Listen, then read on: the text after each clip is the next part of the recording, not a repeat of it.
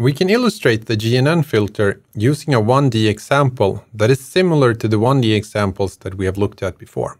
We have two objects with scalar states. PD is equal to 0.85, the clutter intensity is 0.3 from -5 to 5, and the likelihood is Gaussian with variance 0.2. We have a random walk motion model with variance 0.25. The initial priors have mean -2.5 and 2.5 and variances 0.36.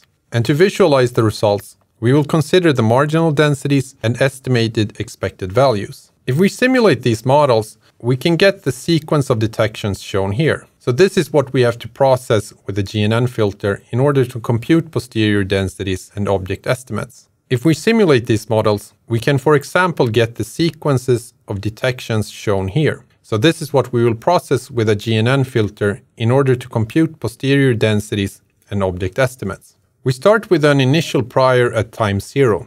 The first object is on the left in blue, and the second object is on the right in orange. First we predict to time 1, and at time 1 we get a set of detections. In this case, there are 6 detections. We compute an optimal association, which is illustrated here by coloring the associated detection with the corresponding object color. So on the left we have a blue detection associated to the first object whose density is blue, and similarly on the right with the orange detection. And lastly, we use the optimal association to update the object densities at time 1. Next, we predict to time 2.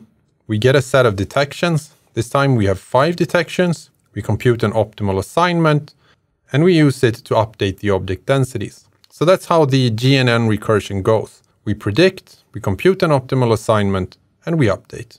In this figure, we have visualized the GNN posterior densities as heat maps. So for each discrete time step, higher color intensity corresponds to where more probability density is located, and where it is white, neither object has any significant probability density. The unassociated measurements are shown as white circles, and the associated ones as colored squares. And we see that for both objects, in most time steps a detection has been associated, but there are also some time steps with no associated detection. Here we've illustrated the measurements and the posterior densities together with estimates and ground truth. So on top left we have the measurements, on the top right is the posterior densities that we just had a look at. In the bottom left we have illustrated the posterior densities together with estimates shown as black circles. So the black lines show how the sequence of estimates for each object evolves. And lastly, in the bottom right, we have a comparison of the object estimates and the ground truth. Due to the measurement noise and the process noise, the estimates are not perfect, but they tend to follow the ground truth reasonably well. In this slide, we show the same type of figures, but for a lower probability of detection. Before it was 0.85, and here it is 0.5. So in order to make the comparison as easy as possible for us, we have the exact same underlying ground truth for the objects. We have the same clutter detections and the same measurement noise for the object detections. So what is different is only the simulated detection process. Now we have more misdetections. Some interesting differences can be seen. Because we have several time steps in a row where a detection is not associated, the visualization of the marginal posterior densities are more smeared out. And that is because the covariances are much larger when we predict and then do not have any associated detection to update with. Due to the fact that we have more misdetections, the estimates can be seen to be worse than previously, which is most evident for the first object colored in blue. From time 1 to time 7, this object state is estimated to be smaller than what the ground truth is. In fact, this result is an illustration of a general property of GNN filters, which is that they can perform worse when the signal-to-noise ratio is lower. So low SNR is, for example, when PD is low, or the clutter intensity is very high, or the measurement noise covariance is large. So the fact that GNN performs worse for low SNR is related to how the exact posterior density is approximated. We can have a look at the posterior density approximation for an example with two objects. Two measurements equal to -1.6 and 1 and a Gaussian prior. And you might recognize that we have used this example previously to illustrate the measurement likelihood and the posterior density. So here, the exact marginal posterior is shown together with a GNN approximation for 3 different values for the probability of detection. And we also show the posterior weights for the different data associations. When PD is 0.95, which is shown on the right, one of the data association hypotheses has a posterior probability that is almost 0.8, which is quite a bit larger than the probabilities of the other associations. And therefore, approximating the posterior using the most probable association hypothesis gives us a reasonable approximation of the exact posterior.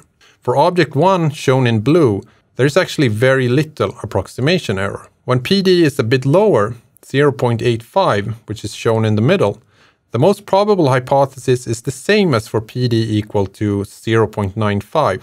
However, the probability of this hypothesis is no longer much larger than the second largest one, and subsequently, there is a larger difference between the exact posterior and the GNN approximation. And lastly, when PD is even lower, 0.5 shown on the left, we have a similar situation. The most probable hypothesis is that both objects are misdetected, and this has probability just over 0.4.